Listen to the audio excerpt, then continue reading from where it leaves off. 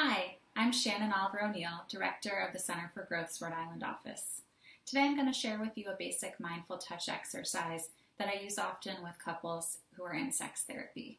Mindful touch is a tool that sex therapists use all the time to help people to be more present, less anxious, and more connected during sexual encounters. You might benefit from this exercise if you aren't sure what you like when it comes to sex, or at least how to communicate that to your partner. Or if you experience difficulty with erections, low desire, difficulty with orgasm, dissociation or dysphoria during sex, if you have a history of sexual trauma, if you have relationship-focused OCD, or anything else that might make it difficult to connect either with your body or with your partner during sex. All right, so the exercise I'm going to share with you today is actually the first in a series that I use with my clients. And depending on your exact issue, I would tailor the series to fit your specific needs, but generally most people start here. And this is something that you could try at home with your partner even before coming into therapy. A couple things before we get started. Number one, let's talk about our goals. So your goal for this exercise is just to practice noticing when your mind starts to wander and bringing it back to focus on sensation. You'll be equally as successful if you have your mind wandering all the time, but you are able to bring it back each time, as if your mind stays focused the whole time. There's no one right way to do this. There's no one right way for success to look like, but we really want to practice noticing when our mind wanders and bringing it back. The other important thing to note is that although this is an exercise I do with my couples who are in sex therapy, it's actually not an explicitly sexual exercise. There won't be any genital touching. You might feel aroused, you might not. There's no right way to feel, but it definitely should not lead to a sexual encounter after the exercise is over.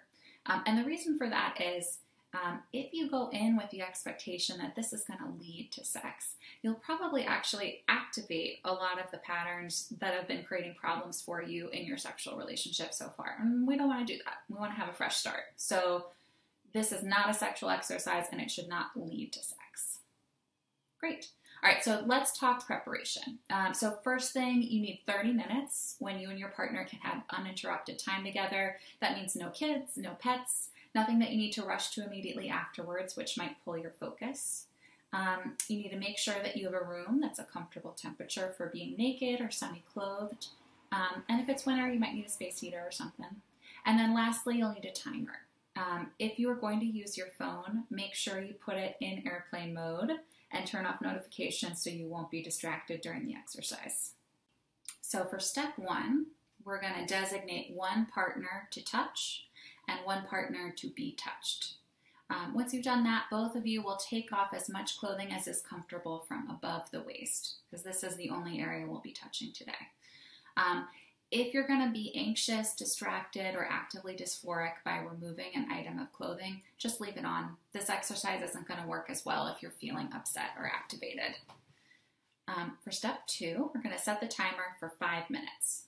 The toucher will touch their partner's back, neck, arms, and scalp only using their hands and fingers.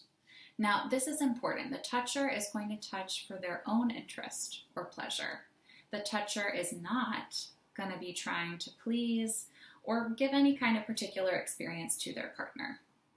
The touched partner will let the toucher know if something is ticklish or painful or otherwise activating by just moving the toucher's hand.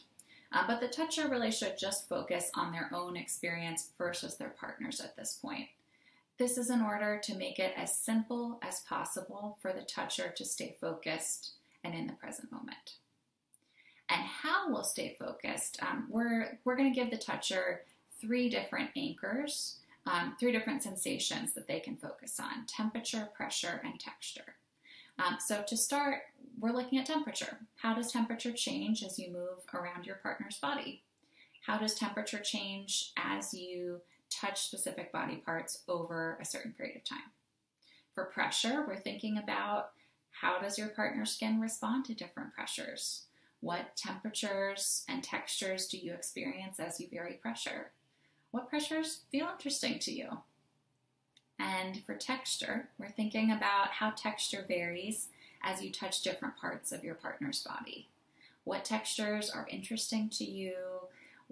how do textures vary in response to changes in temperature or pressure? So if at any point the toucher notices that their thoughts have wandered, that's okay. Just note it. I'm having a thought, and return to exploring texture, pressure, and temperature. If the toucher is having difficulty being present, that's okay too. Sometimes it's helpful to just take a break, close your eyes, rest your palms on your partner, and take 3 deep breaths. Once you're ready, you can return to exploring texture, pressure, and temperature. When the timer goes off after 5 minutes, it's time for step 3. It's time to switch those roles. So the partner who is touched becomes the toucher, and vice versa. And after those next 5 minutes, it's time for step 4, checking in and debriefing. Some questions you might ask might be, how did that feel? When you were toucher, what was it easiest to pay attention to? Of those 3 anchors, which were the ones that really helped you stay present? And what were the kinds of things that your mind wandered to? So now that you've done the exercise at least once, you might consider repeating it another 2 to 4 times during the week. And if you do that, you may notice that you get a little bit faster at catching those thoughts when they wander and bringing them back. You may even have longer periods of time between when your thoughts wander, which is exactly what we want to see, right? As we build this muscle for being mindful, being present during sex, it's going to help us lay the foundation to address that myriad list of issues we discussed at the top of this video.